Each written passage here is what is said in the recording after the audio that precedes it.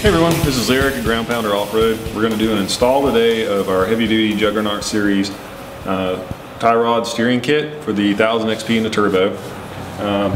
The kit will come with 3/8 wall Dom rods and chrome moly rod ends, Heim joints, whatever you want to call them. We're using a chrome moly steering stud, probably the strongest on the market. We only use cap head screws on all the components that we install on these kits because they're stronger than grade 8. I've seen the grade 8 stuff bend. We're using a chrome moly clevis, again with a cap head screw. What's kind of unique about these is one of the problems I saw was boots not being put back on the steering, or boots being torn up because of bolts sticking up. So what I've gone with on this design is we decided what we wanted to do is put a button head on it, and this is actually threaded on both sides, so you get a lot of engagement and a lot of rigidity because it's pulling itself tight across the material rather than trying to squeeze it. It's one continuous thread, in fact. Either way, when you get it all locked in, you have a nice smooth surface and the boot will slide right across the top of it. So there's no snags, no wear, no goofiness, no fighting, minimal cussing putting it on.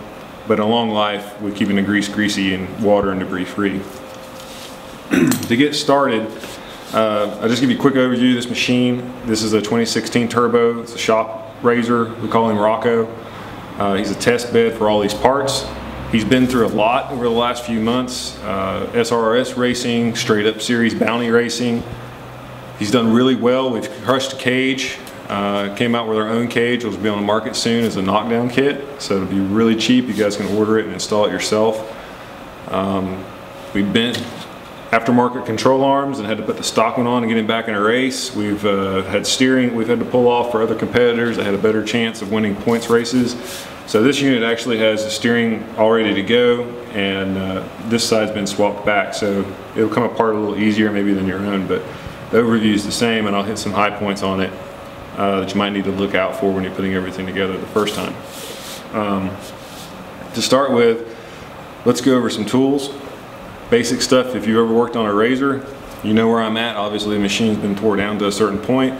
You need a 15mm to take the stock loose, whatever style lug nut you have, race nuts or standard nuts, 14mm, what have you. Once you get this machine jacked up and supported on jack stands and the jack out of the way, you can go ahead and take the shock off, and then we'll pull the tie rod off. So we've got a 15mm wrench, 15mm socket, an 18mm socket, a pair of channel locks, and some side cutters. The kit will come with the rods for both sides, all your spacers, your clevises, Loctite, all of that. The only thing that's going to be unusual that you'll need for the kit is this 1/2" Allen.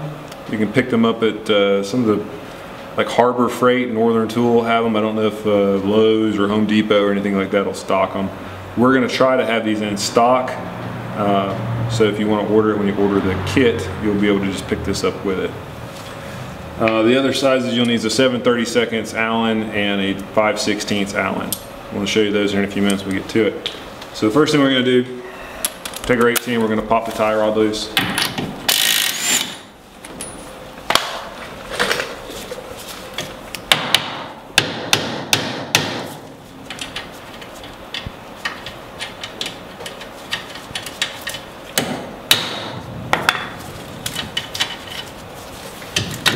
Alright. Not a bad idea to keep all your old parts together. Like we found out, sometimes you gotta loan parts to other racers, or sometimes buddies to get them off the trail. So stock parts are nice for those guys that haven't upgraded to the good stuff.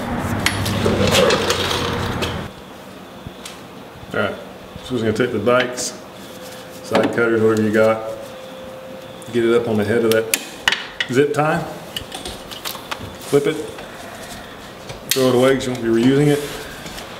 Slide on out and you just pull the accordion boot in it, slide right off.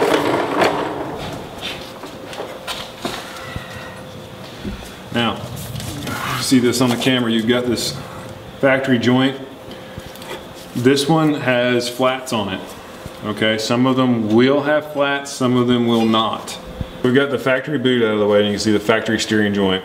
This is what will be replaced from there out. If you'll notice back here is a white spacer. This is like your steering stop basically. Make sure you don't have it on the back of this because it will stick to it. It does float along on the shaft. push it back out of the way. Some of these are going to have red Loctite, some of them have a lighter Loctite, and you can turn them off by hand. If they're red, they're going to need heat. Like I said, all this stuff's been apart before. We put everything back in order to get it done. Loaning out parts and everything to keep other racers running. It's just good sportsmanship, and you know, it's part of growing a business. You want people to know you're reliable. So we wanted to let everybody know that, hey, we're here to help not just the sport, but also the competitors. So this one ended up with stock steering back on it. And what we've got to do is remove it. If you've got red Loctite, you'll need to heat it. These small little butane torches you pick up at any home improvement store basically work great. Keep the flame back away from the edge. Don't touch the metal with it. Keep it about a ½ inch to an inch away. You'll see it start to smoke when you get the part hot enough, and it should turn right off at that point with a good set of channel locks, or if you have an enormous wrench for whatever reason, you can use that, or a pipe wrench if you can finagle it in there, maybe take the arm off. All right, so we're gonna heat it up so we can get it loose.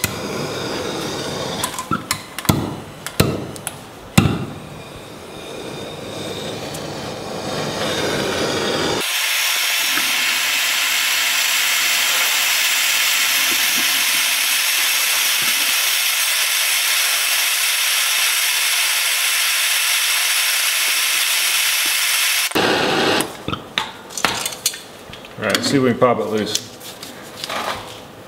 There we go.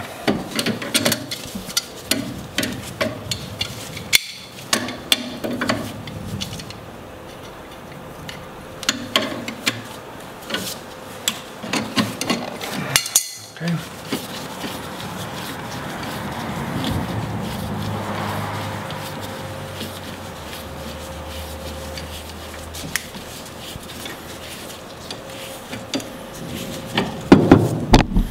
All right, so you can see right here, this is your factory stud. So when you got the heat going, keep the heat just behind it on the rack itself. That's what I was saying, you don't want to heat this up directly. It'll melt the rubber or nylon on the inside. You just want the heat right here at the back so it gets on the studs, okay? And it should turn right out at that point.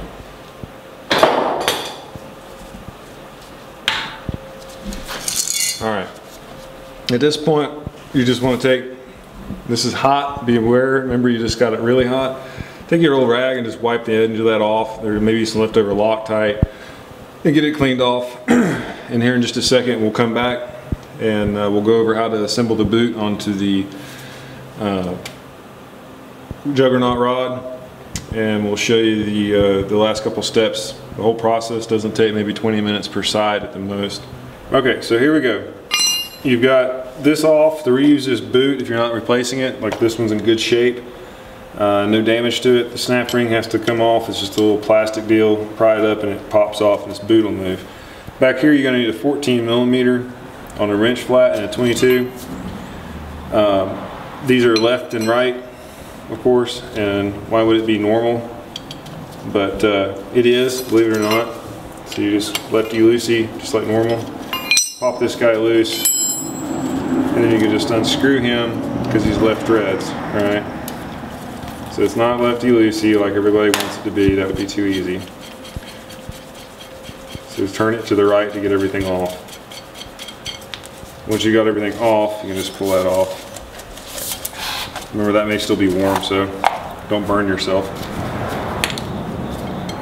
Again, like I said earlier, it's just a personal preference, but I try to keep some of this stuff together because you never know when you're going to need it. Or someone else more than likely is going to need it. It'll be a good selling point. You can say, hey, I didn't bend my stuff. Here's my old junk. Go buy you some good stuff so you're not holding us up on the trail anymore.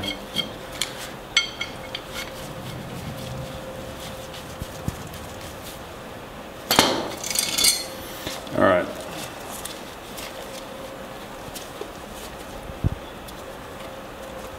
Push that back out. You can see the small exposure. Now, there's two small bushings on the clevis side, on the machine side.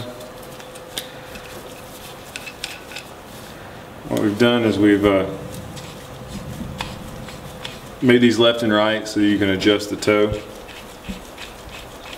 What you'll have to do when you get them is you'll have to assemble this with your boot on it. And the best thing to do that I've found with these to go ahead and take this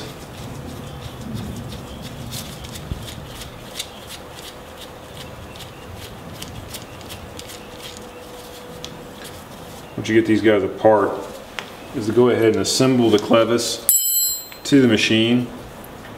Once you have it on there, go ahead and assemble your rod end on with the spacers, put your Loctite on all these bolts, assemble everything, and then this will slide on. So I'm going to show you that. We're going to move the camera to give you a better view, and we'll be right back. All right, first thing I'm going to do is you're going to take the little thing of Loctite. This is not what will come with it. This is just what we use here in the shop because we do a lot of this stuff. You're going to be real generous on this because you don't want this working loose. I'm going to put just a slathering of blue Loctite on it. You can use red if you'd like. Just remember, if you have to take it apart to service the rack, it's going to be a real pain and you will have to heat it. We've been through that. It's not hard, but I know this machine will probably have it back apart for some other thing. Actually, I know for a fact it will, but you'll get the idea.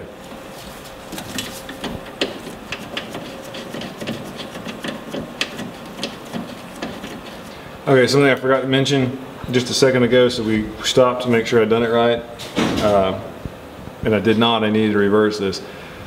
When you get the clevis, you'll notice one side has a relief machine in it, and that is to actually clear the shoulder of the bolt so it sits completely flush and locks down. When you go to assemble it, make sure that's correct. Once you get it on there, you can snug it up.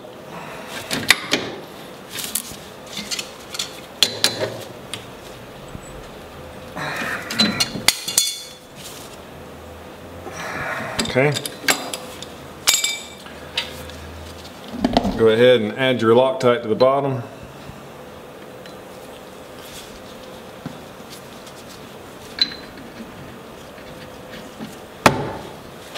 Take your Heim, put your small reducers on it. They're not specific, there's no left or right or top or bottom, they're the same. Slide it in here and get it lined up.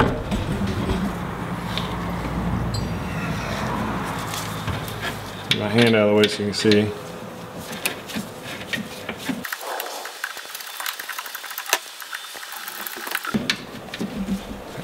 I'm getting close to the bottom, so I'm going to take another dab of blue Loctite. Put it on there.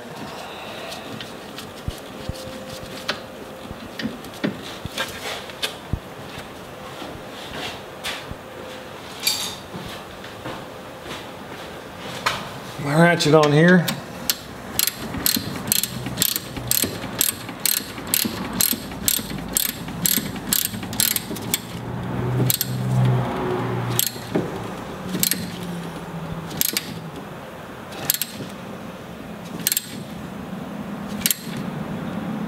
There we go, nice and flush. It ain't going anywhere. All right. So now what we're gonna do, we're gonna install this. This is gonna be super tight going over that 5/8 rod end, but it will fit. And hang on just a second, we'll change where we're sitting for the camera so you can see it better. It slides over. I would recommend putting just a little bit of the lube on it. Hilco lube or something along those lines will work great, just to help it slide on. So give us a second, we'll be right back. All right, so we're gonna start by spraying just a little bit of lube on the inside. All right, just down inside there to give it a little lube, and then just put a drop on here. That's gonna help us slide on across these threads. So,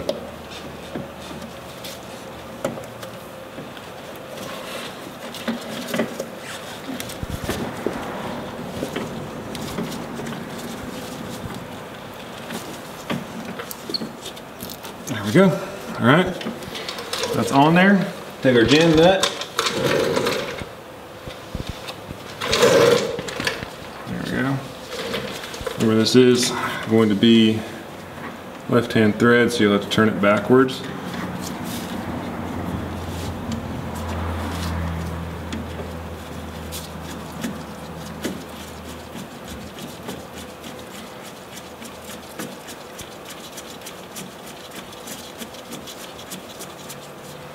All right, on these rods, it'll come to you.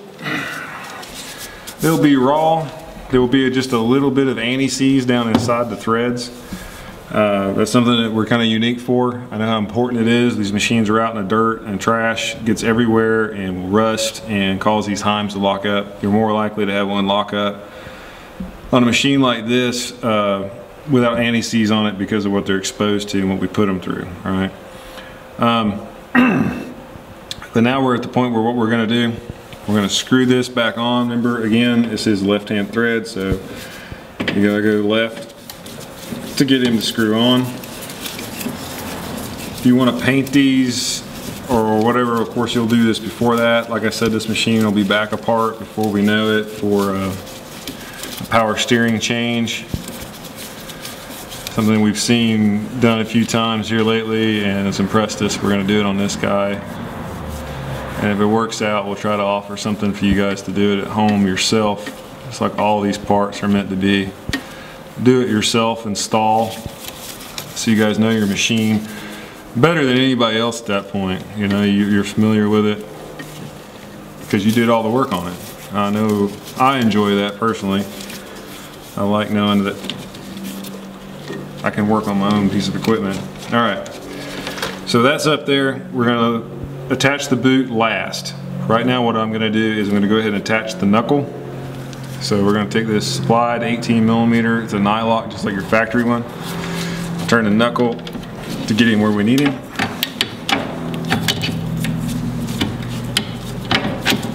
Alright. Slide the nut on the bottom. Good and tight. I'm going to use that 5/16 up here.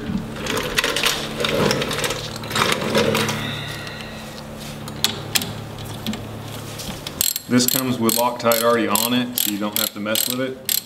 All right, that's starting to turn on me, so what I'm gonna do is I'm gonna take the 18mm impact.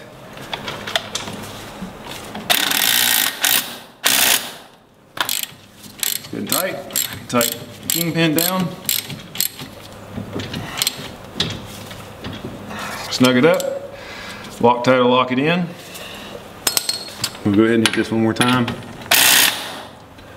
Alright, so we're attached. I'll take the steering wheel.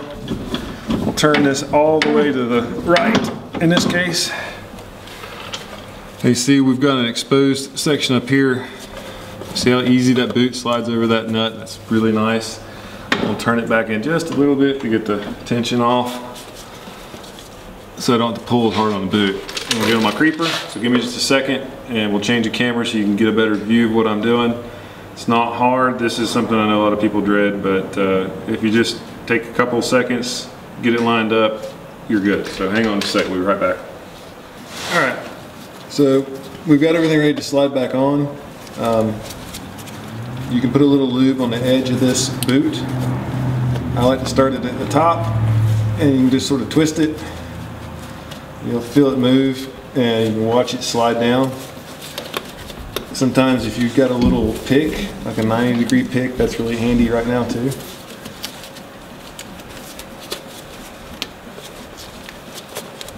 But if you don't, you can just sort of massage it in there, so to speak. All those you dirty minds, you know what I'm talking about here, just slide it on there.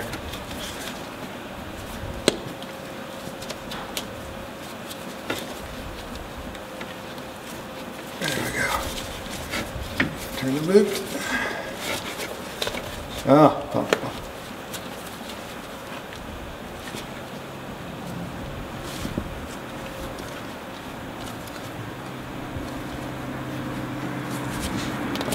There we go. Okay.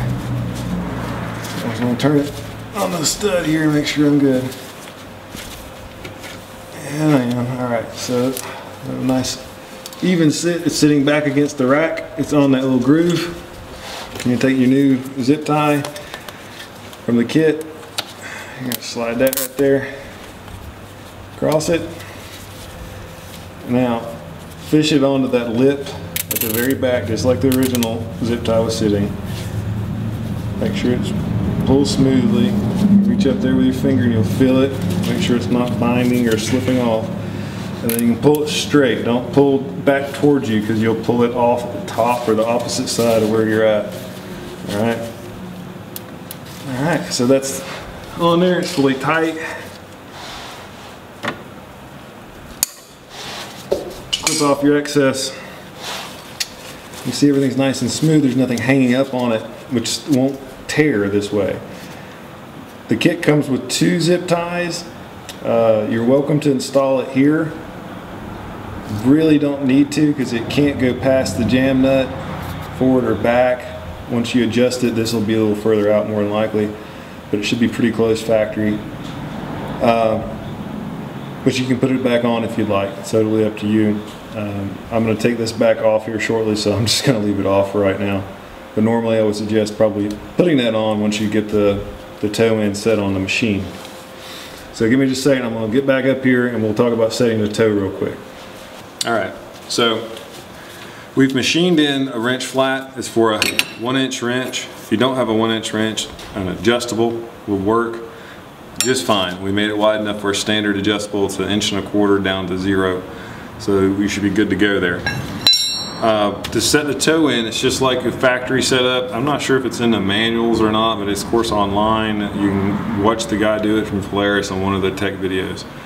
You're going to want to put your tire back on, lower the vehicle on its weight, drive it back, drive it forwards, put it in park, and then you're going to measure the inside of the tire and the back side of the tire and get them the same width, unless you purposely are setting toe in on it for racing reasons and that sort of thing, or suspension travel. But anyway, you just need a 1 inch, and you'll turn it, forward or back to adjust it in or out. The setup it comes at lengthwise, you should be real close with about 2 threads showing on this outside. That, of course, you'll push it down till it's flush and then screw the rod on till the nut stops. Anyway, so that's an overview of this install. It's all the highlights. I think I gave you hopefully a good heads up on what tools you need. Like I said, in general, it's going to take about 20 minutes per side. Nothing exorbitant that you'll need to have that you probably don't already have, other than a 1/2 inch Allen. And like I said, hopefully we'll have those available so you can order them when you order the kit. Thanks for watching. I hope it helps you out. If we can be of any service, give us a call, let us know, shoot us an email. We have a lot of new products coming out for the do-it-yourselfer for these machines. Maybe even some stuff for the Ace and Can-Am X3. We'll see how things go. Hope to see you guys at the SRS races, the Pro UTV races. Come out and check them out, and hopefully see you out on the trail having fun. Thanks.